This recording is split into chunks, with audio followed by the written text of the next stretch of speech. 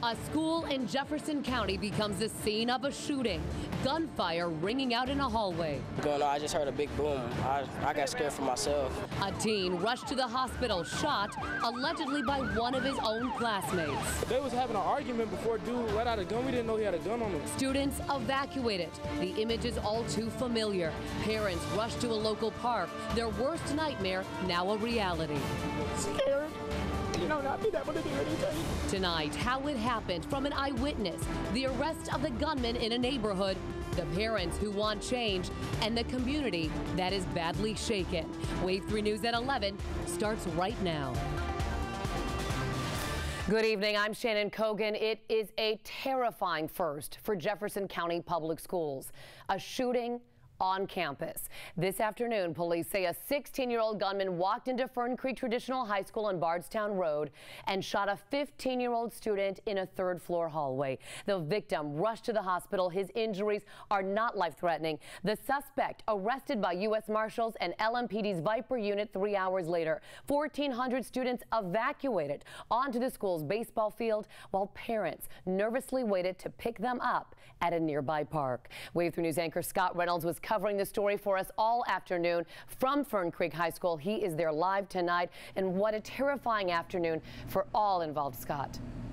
Especially those students, Shannon, because when the call for a lockdown came, they were between classes. They were in those hallways, in the stairwells, and then the call for a lockdown, and it could have been chaos and pandemonium. Amazingly, none of the students were hurt as they're trying to rush into a classroom to get in a secure location. But as they did that, and then they knew the suspect wasn't in the building, they moved those hundreds and hundreds of students to a nearby area here to the school, Fern Creek Park.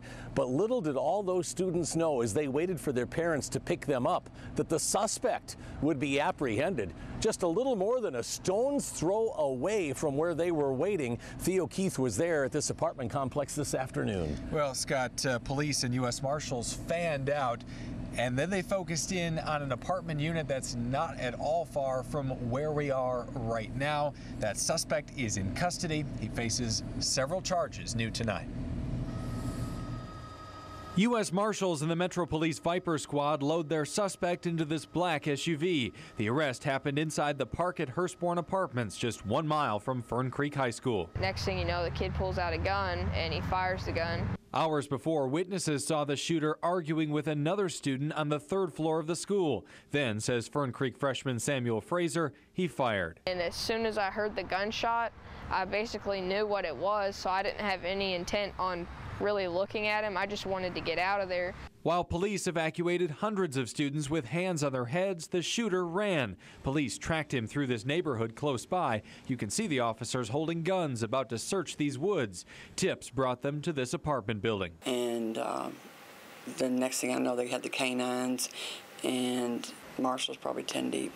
Phyllis Kavanaugh lives across the hall from where the suspect hid out and across from where a search that made national news came to an end. What does it feel like to be across the hall from where the shooter was arrested? It's scary. It's sad. Neighbors who saw the arrest say the suspect came out peacefully, but what provoked the shooting? At the suspect's Newburgh home, no one would open the door. Meanwhile, students were questioning how to stop this from happening again. Anybody can bring in a gun. All you have to do is put it in your bag. We don't ever really get checked. Police have charged the 16-year-old, who they're not naming, with first-degree assault, wanton endangerment, possession of a weapon on school property, tampering with evidence, and carrying a concealed weapon. He's locked up downtown in youth detention, Scott. And a lot more to be learned about him. Yeah, that's for sure. Why this happened and how long he had that gun and if he'd brought it in before.